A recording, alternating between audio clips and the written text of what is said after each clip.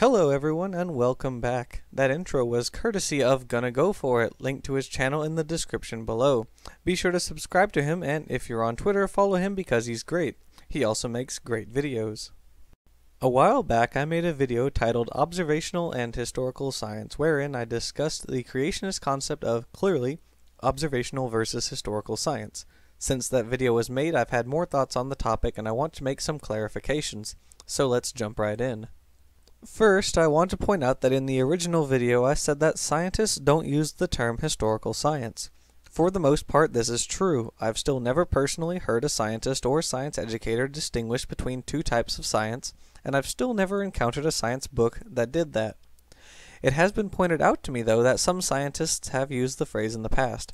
A popular quote thrown around by creationists comes from biologist Ernst Mayr in a 2009 Scientific American article titled Darwin's Influence on Modern Thought. For example, Darwin introduced historicity into science. Evolutionary biology, in contrast with physics and chemistry, is a historical science. The evolutionist attempts to explain events and processes that have already taken place. Laws and experiments are inappropriate techniques for the explication of such events and processes. Instead, one constructs a historical narrative consisting of a tentative reconstruction of the particular scenario that led to the event one is trying to explain. Despite Mayer's great intelligence, he's wrong on several counts. Number 1. Darwin didn't introduce historicity into science. Charles Lyell and other Christian geologists did that at least 29 years before Darwin wrote Origin of Species. For reference, see Lyell's Principles of Geology. Number 2. Evolutionary biology helps biologists in many ways understand the biodiversity and genetics of modern organisms, can help pathologists determine the origin of some diseases like AIDS, and has greatly aided forensic science by radically changing our understanding of pathology, entomology, toxicology, and anthropology. Number 3. Both physics and chemistry have also altered our views of the past. It's through these subjects that we understand how Earth and our solar system originated, how elements are manufactured in stars, and even how our universe originated. Number 4. This isn't so much of a problem as it is a point I want to make clear. All scientific models and explanations are tentative because they are open to later revision as new evidence enters. That's why science works and creationism doesn't.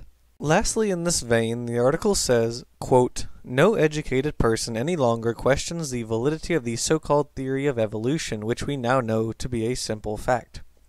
Likewise, most of Darwin's particular theses have been fully confirmed, such as that of common descent, the gradualism of evolution, and his explanatory theory of natural selection." Close quote. Creationists have to, of course, avoid inconveniencies like this to push their narratives. So this is the point I want to clarify. While scientists may have used the phrase in the past, it is not, as far as I've seen, actively employed in modern scientific research. There are, however, some scientific papers that do use the phrase, and we'll now turn to these. Using Google Scholar, the most recent papers that employ the phrase are at least a decade old, and the people writing them are mostly philosophers of science.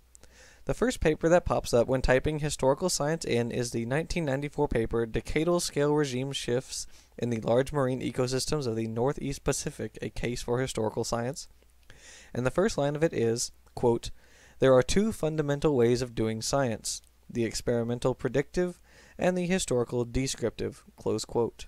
Before we get into why this is partially wrong, I want to compare this with the creationist definition of historical science. According to the Answers in Genesis article, What is Science? Quote, "Historical origins science involves interpreting evidence from the past and includes the models of evolution and special creation." Close quote. Creationists use the phrase to shrug off any and all evidence for evolution, abiogenesis, or physical cosmology, and Ken Ham even goes so far as to shout, "Were you there?" This is a paraphrase of Job 38:4 that says, quote, "Where wast thou when I laid the foundations of the earth?" Close quote. Creationists want to shut down any talks about evolution with the phrase, saying that we all start with assumptions about the past, and yet they want to push their own narratives without batting an eye.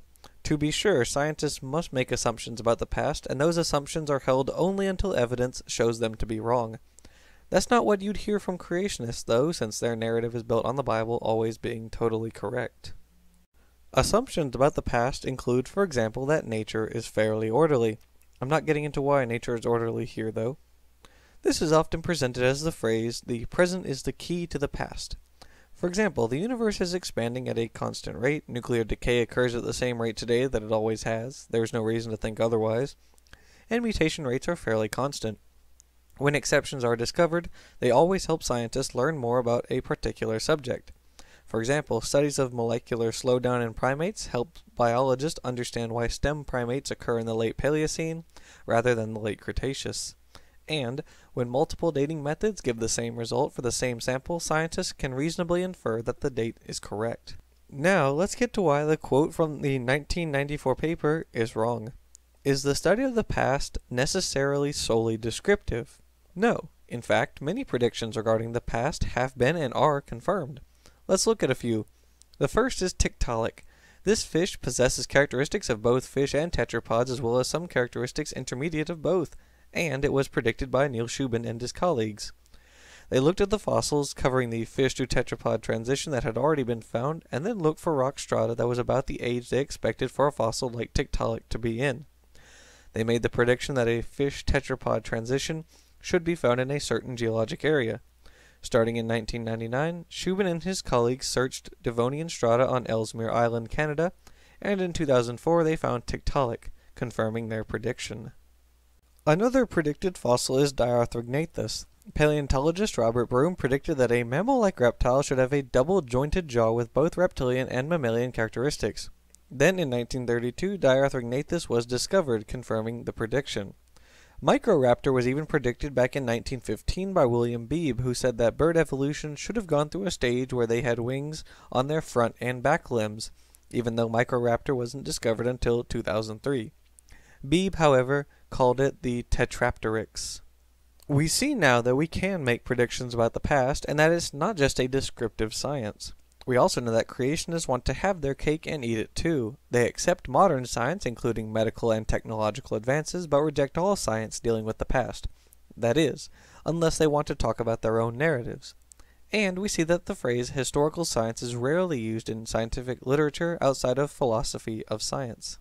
Even if the phrase is to be used in actual science, it must be specifically defined. Simply saying that it's science that deals with the past isn't enough. By that definition, if we don't see an event occurring in the present but can only infer that the event happened after the fact, then that's historical science. What's the difference between determining the cause of death of a person who died several hours ago when no one saw it happen, and determining the cause of death of someone who lived in the Neolithic? Both are occurring in the past, after all. If we can use inference to understand something in the present, then we can do it for the past. Thanks for watching, and I'll see you next time.